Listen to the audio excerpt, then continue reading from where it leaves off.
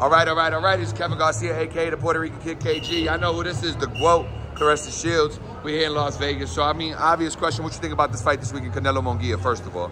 I think it's a good fight. I think Munguia is long and strong and young. You know, I think if he have a similar style like Bebo, he can give Canelo some trouble, but I think Canelo know what he's up against. Yeah, it's going to be a tough fight. How do you think it goes, though? Do you think, you got Canelo, you think it's a knockout? Maybe a split, but I do think that Jaime, sometimes when he get mad, he gets a little excited and starts throwing really hard punches, and I think that if he does that with Canelo, he may get caught if it's too early. But do you think Jaime has a shot in this fight, or are you solid on Canelo? He got a shot. Yeah, That's why I say I got Canelo by split, so that means, you know. Oh, Canelo by split, my bad. Okay, cool, got you. What do you think about everything that's been happening this week? You seen Oscar and Canelo get into it. Any thoughts on that? No, I don't know much about it, but I love Canelo as a fighter, and I like Oscar as a promoter. They both cool with me. How about this? Prime Oscar versus prime Canelo. Who you got? Is Canelo in his prime now or before this? You know what? I guess that's depending what your opinion is on that, right? Because Canelo could just be getting better. We're going to see this weekend how he looks. He's still got big fights out there that could really cement his legacy and where he's at. In terms of his prime, he's a young guy. He's 31. I like the way that Canelo box being a Mexican fighter. Like, he got the Mexican style, but he also got his own flavor to it. Like, he don't just come forward and just throw punches. He's real slick.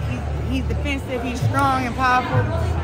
He's his own type of Mexican fighter. I think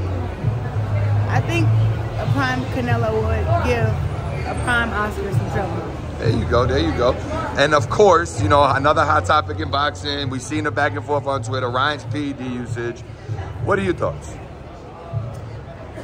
Man, I'm like so 50-50 because it's like, okay, the results came back and he had PEDs in his system, but he is innocent till proven guilty. He has to go through all these different testings and he got to be able to prove himself innocent. So it makes the fight make sense because I didn't understand it, but like I said, nobody really knows. You know, I know that we got the results and everything, and I trust Bada, and I'm a Bada athlete, and I've never popped dirty, you know, but he just, I feel like you have to let him go through due process, and I understand where Devin is coming from, like the anger that he has.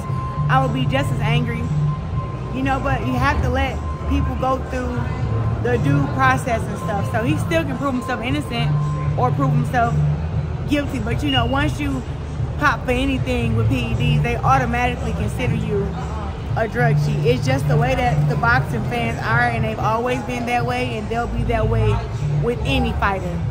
You think it tarnishes Ryan's legacy if it ends up being true? I think that it takes away that fight. You know, it takes away from like his big victory against Devin, if it is true.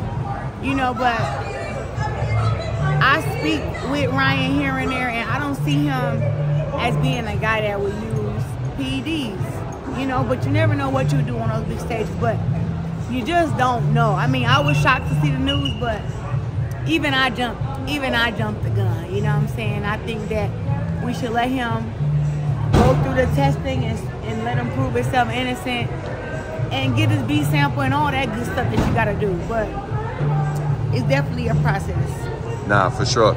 So obviously there's you know, been a little back and forth with you and Tank. Any thoughts on that? Fuck Tank. There you go. Weirdo. So he gonna be here tomorrow, right? He's got his press conference. I don't give a damn where he gonna be at. I won't be there.